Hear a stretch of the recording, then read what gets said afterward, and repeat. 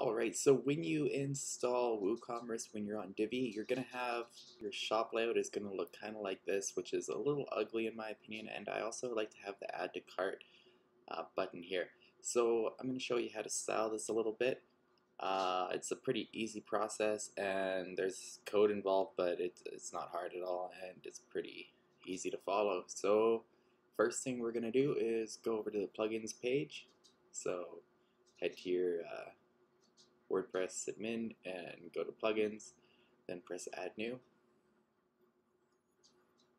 And what we're going to search for is code snippet. Now I already have it installed, and so I'm going to go over to the left hand side here. We're going to see snippet somewhere. Where did it go? Oh, right there. I was blind. And we're going to add a new snippet.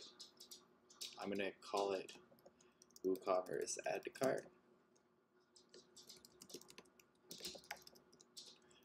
And we're going to add this code here. I'm going to put a link to the blog post that has all the codes that need to be added to this. So yeah, just add that code and press run snippet everywhere and then save changes and activate. Make sure you copy the code exactly how it is, and when you press save changes and activate, now your page is going to look something like this. So this is still kind of ugly, and what our goal is to make it look like this. So what's happening here is that it's automatically giving me blue links. So what I'm going to do is I'm going to implement this code, which looks like this. So it's saying that the button's going to be full width. There's going to be a bit of the margin on top.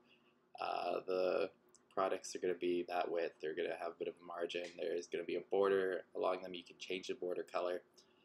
Then there is a change in the button color. So you can change this if you want. If you've got a light button and you want to have a dark text for the button, then you can change this to a darker color.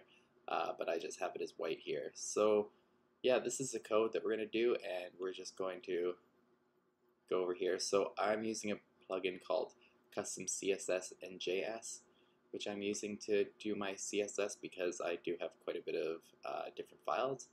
So another way to do it though, if you don't have as many as me and you're not really doing too much CSS, is to just go into Divi,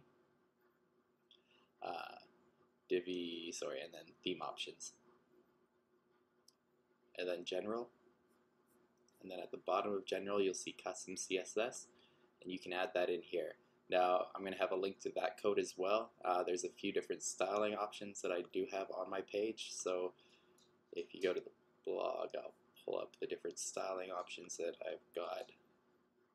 I only have 3 right now, but I am planning on adding more. So there's the full width with the border around it, then there's the full width button without a border, and then there's the floating right button. And yeah, I'll slowly add more designs to this later on. And hopefully, hopefully you found this useful. If you did, then please give me the thumbs up on the video and subscribe, and I will get back to you with another video shortly. Alright, have a good one.